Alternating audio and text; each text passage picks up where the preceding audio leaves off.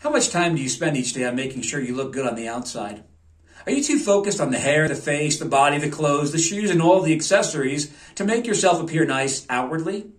In comparison to the time spent on adorning the outside, how much time do you spend on making the inside beautiful? Do you focus on having right thinking, right attitudes, and a right heart? 1 Peter 3 verse 4 says, "But let it be the hidden man of the heart, in that which is not corruptible, even the ornament of a meek and quiet spirit, which is in the sight of God of great price." In God's eyes, the hidden man, the inner man, is of great price. The outward man is corruptible, especially as you get older, but not the inward man. God is pleased when we have a meek spirit, which is being gentle even when injured, and also a quiet spirit, one that is calm, trusting the Lord. Meekness and quietness will truly make you beautiful on the inside.